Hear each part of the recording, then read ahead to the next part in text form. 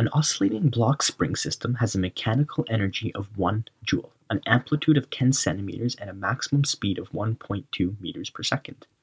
Find A, the spring constant, B, the mass of the block, and C, the frequency of oscillation. So we know that the mechanical energy of a spring block system is equal to the potential energy plus the kinetic energy. And we know that when kinetic energy is 0, potential energy is maximum, and that would be equal to 1 joule. And when potential energy is 0, kinetic energy is maximum, and that's equal to 1 joule. So we know UM is equal to 1 joule. And we know Km is also equal to 1 joule.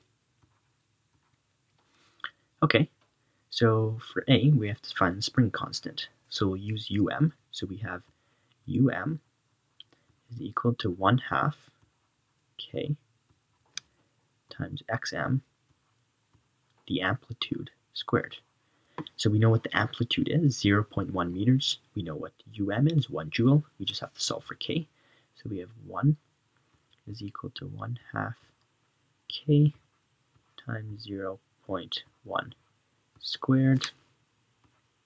And if we solve this, K is equal to 200 newtons per meter. Okay, for B, the mass of the block, well, we just use Km. So the maximum kinetic energy is equal to 1/2 m times the amplitude of the velocity, so the maximum velocity. And we know what the maximum velocity is. We know what the maximum kinetic energy is, which is 1 joule. So 1 joule is equal to 1/2 times the mass times 1.20 squared. And if we solve this, mass is equal to 1.38, repeating forever, but we'll just cut it off at 1.389. And then for C, we're trying to find the frequency, so we know that the angular frequency, is equal to root K over M is equal to the square root of 200 over 1.3889. And this is equal to 12.0 radians per second.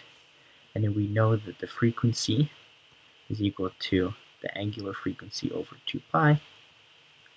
And this is equal to 1.991 hertz.